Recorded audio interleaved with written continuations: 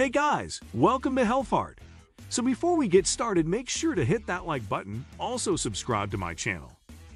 In this video, I will be discussing 12 foods you shouldn't eat if you have high blood pressure. If you struggle with high blood pressure, you know the constant battle to watch your diet in order to improve your health. The foods you eat and don't eat very much factor into your blood pressure. For instance, high sodium foods disrupt the balance of water in your body, which strains your blood vessels and causes blood pressure to rise. 1. Chicken. We know what could possibly be wrong with this staple of family dinners and lunchtime sandwiches across America. But chicken, even before you put anything on it, is often injected with saltwater solutions during processing, making it a hidden source of sodium. In fact, chicken sits 8th on the CDC's list of top 10 sources of sodium. 4 ounces boneless. Skinless chicken breast can contain anywhere from 40 milligrams to 330 milligrams of sodium. Check the label. The sodium content should be 70 milligrams a serving or less. 2. Bacon and deli meat. Roast beef, ham, bacon. It doesn't really matter which deli counter item you choose. They're all loaded with sodium.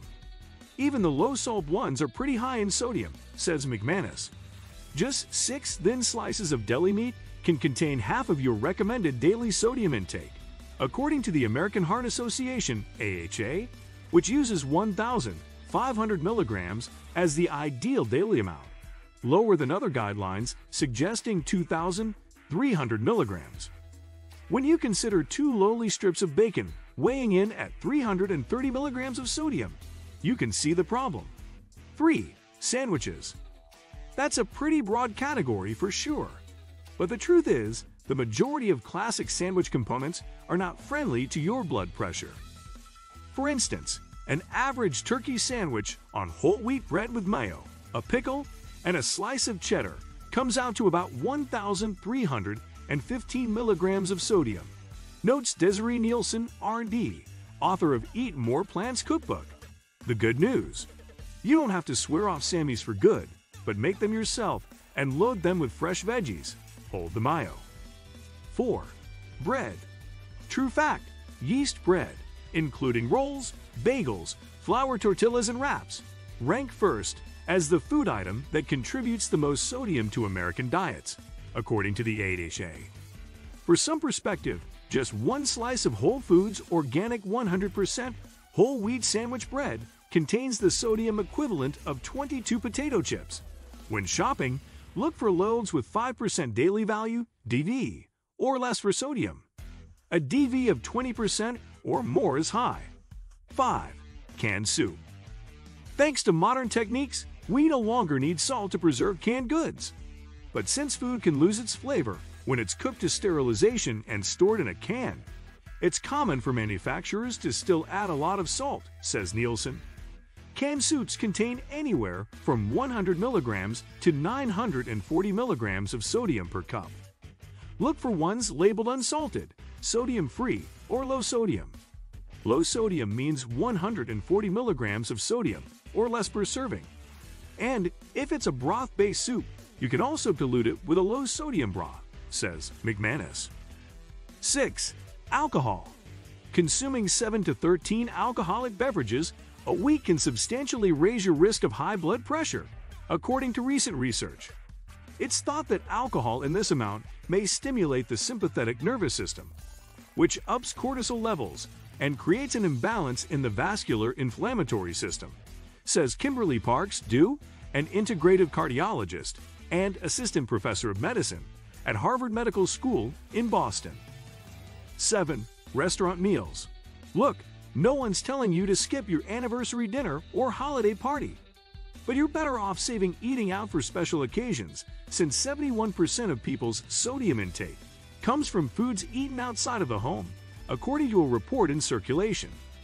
Another study found that fast food eaters consume 6 times more sodium than they think. If you're eating out, follow these tips. Order the lunch portion. Don't order items that are pickled, cured, or smoked. Skip the soy sauce and ask for dressing on the side. 8. Frozen dinners.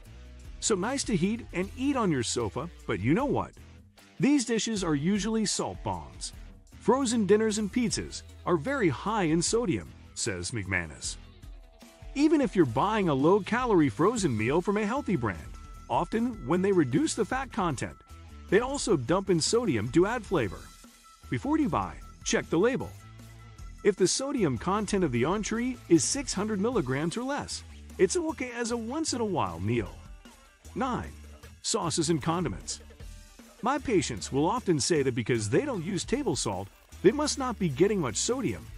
They don't realize that sodium hides out in the condiments, says Parks. Packaged sauces and dressings are also often high in saturated fat and added sugar. When possible, DIY is always healthier for condiments. And watch your serving size. Use a tablespoon or less per serving, and opt for low sodium and no added sugar versions. Even better, swap hot sauce for red pepper flakes and mayo for hummus or avocado. 10. Pizza. Just one slice of cheese and pepperoni pizza can contain more than half of your daily recommended dietary sodium. Heck, even if you go for the veggie version, you're still knocking your blood pressure. For example, one slice of Domino's deep dish veggie pizza contains 616 milligrams of sodium, while a slice of Pizza Hut Veggie Lovers pan pizza clocks 512 milligrams. And also, who eats just one slice? 11. Salty snacks. It's a big no-duh that snack foods like chips, popcorn, pretzels, snack mixes, and crackers are high in sodium. But what you might not know is that chips or crackers labeled reduced sodium aren't necessarily low in sodium. It simply means that the bag or box in your hands has at least 25% less sodium than the original variety. Better to opt for low-sodium snacks that offer 140 milligrams of sodium or less per serving. 12. Sugar-sweetened beverages. It's no shock that soda's full of empty calories, but it is surprising how little it takes to impact blood pressure. A study in the American Journal of Clinical Nutrition found that just one sugar-sweetened beverage a day can bump your numbers higher. Combine that with another study in nutrients that found reducing added sugar intake by just 2.3 teaspoons can lead to a drop in hypertension readings, and you have a legit reason for steering clear of the sweet stuff. P.S. A 12-ounce can of cola contains more than 4 times that amount of sugar. What do you think of our video?